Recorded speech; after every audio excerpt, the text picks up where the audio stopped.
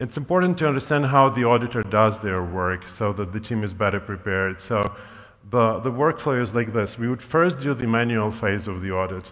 And the manual phase would show the most on the surface kind of mistakes and errors and flaws. So we'll get back with the feedback. We'll structure the issues by the severity type, and then we'll give the team enough time, basically up to them, to like fix the issues that we have found. And to my memory, like there is almost no smart contract projects where we would not actually get back with some kind of feedback that the team would have to go back and fix things, unless of course this is a really small, like 5 lines ERC20 contract. After the review has happened and the team has fixed things, we would go into writing our own test suite.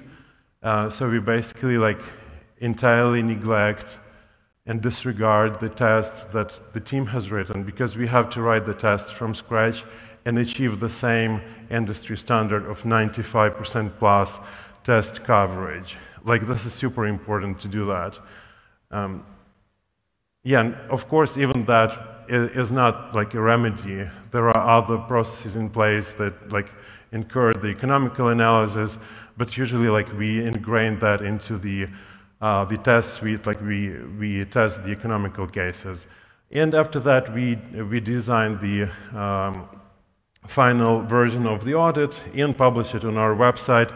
Of course, if you don't want us to publish it, we are okay doing that.